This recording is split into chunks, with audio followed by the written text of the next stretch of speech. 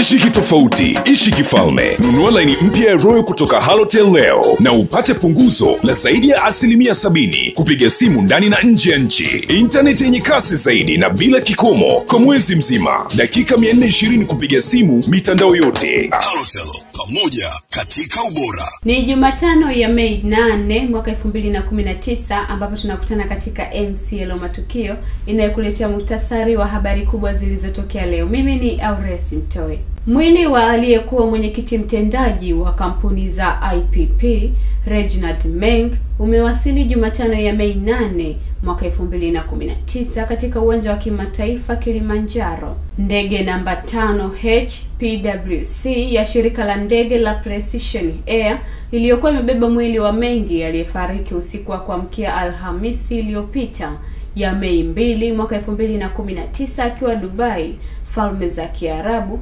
imewasili asubuhi ya leo. Viongozi mbalimbali wamejitokeza kupokea mwili wa mfanyabiashara huyo ambaye unatarajiwa kuzikwa kesho Alhamisi kijijini kwake Mkuu Machame mkoani Kilimanjaro. Baadhi ya viongozi waliokuwapo uwanjani hapo ni mkuu wa mkoa wa Kilimanjaro Ana Mgwira, wakuu wa wilaya za mkoa huo, waziri wa zamani wa maliasili na utalii Lazaro Nyalandu na baadhi ya wakuu wa wilaya za mikoa ya Kanda ya Kaskazini. Na tukitoka mkoani Kilimanjaro tunarudi jijini Dar es Salaam ambapo Jeshi la Polisi Kanda Maalumu ya Dar es Salaam kwa kushirikiana na mkurugenzi wa upelelezi wa makosa ya jinai DCI limeanza uchunguzi wa video ya ngono inayosambaa kwenye mitandao ya kijamii kidhaniwa kuwa ni mchungaji wa Kanisa la Ufufuo na Uzima Josephat Gwajima. Taarifa ya polisi imetolewa leo kufuatia kusambaa kwa video hiyo inayodaiwa kuwa ni yake ikimuonyesha akiwa faragha na mwanamke.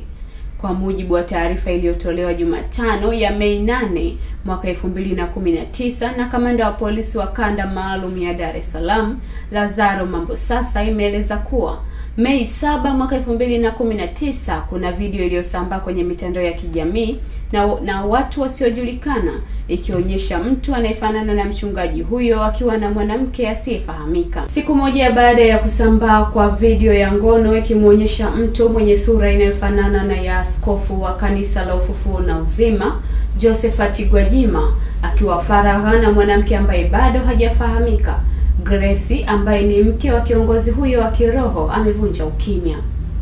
Akizungumza Jumatano ya Mei 8 mwaka 2019 jijini Dar es Salaam, wakati Gwajima akitoa ufafanuzi mbele ya wanahabari kuhusu video hiyo na kueleza kuwa si yake, Grace amesema anafahamu ukweli wa video hiyo na kamwe haiwezi kumyumbisha.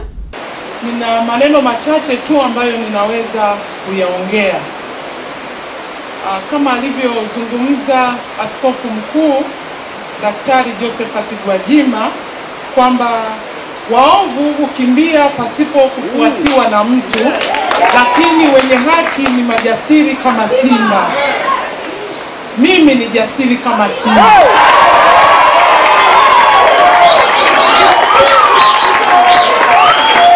Na kile ninachotaka kukisema kwamba ukweli ninaufahamu.